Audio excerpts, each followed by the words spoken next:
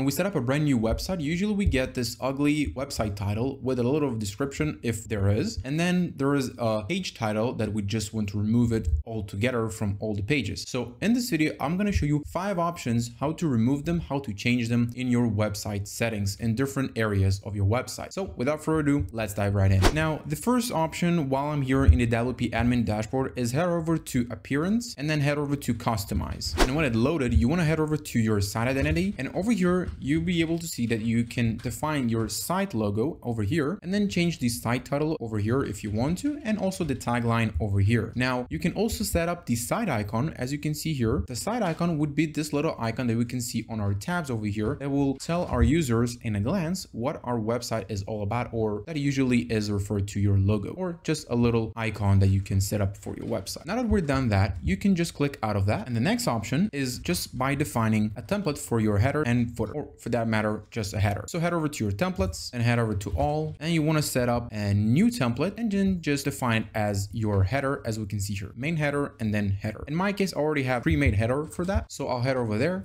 And when you're here, you just want to define it to include on all your websites. So head over to the upward arrow or the save options right next to the update button, then just click it, then head over to display conditions, and over here, as we can see here, I just excluded this is the page title from the first page that we've seen in the beginning of this video. Now I'll just remove it, and then I'll just save changes. Now when I head over back to my page over here, if I'll go back to pages, and I'll head over to this page over here, and then I'll click view, and we'll be able to see we have our header over here. And the next thing that I want to show you here is how to remove this title right over here. Now there are a few options, but the first one would be through the edit page of Elementor. So head over and edit this page with Elementor, and then you want to head over to the settings at the bottom left hand corner of your screen, and then you'll be able to see here we have hide title. As you can see here, just click it, and then the title will disappear and you'll have only the page that you can see here. Now, if you also want to remove, if you have the footer over here or you have all the comments over here, what you want to do is head over to your page layout and just switch it from default to Elementor full width. That would remove the comments, but this is the footer of the website. So you would want to also configure the footer on your website through Elementor and also define it that it will be site wide. And once you're done, just click update. Now, the next thing I want to show you is how you can change your site title and tagline and also your site icon through the settings of your website. So in order to do that, you want to head over back and then just exit the Elementor web page builder editor. And when you're here, you just want to click the WordPress icon over here on the top left hand corner of your screen, and then head over to your settings and then hit general. And when you're here, you'll be able to see that we have our site title right over here and then the tagline right beneath it. And then right under that, we have site icon. Same thing here. You just click it, you define your site icon, and you're good to go. But let's say you don't want to head over to the Elementor editor and then over there you want to define the settings and you just want to delete it all together. So what you want to do is head over to the appearance and then head over to the theme settings. If you're using Hello Elementor, that will be visible to you over here. As we can see here, we have disable page title over here. That will remove the section above the content that contains the main heading of the page, and you just enable it and then just save settings. And that pretty much does it for this video. I really hope this video helped you, and if it did, I'd be really glad to if you leave a thumbs up. Make sure you subscribe to my channel so you won't miss any tutorial that I post on Elementor,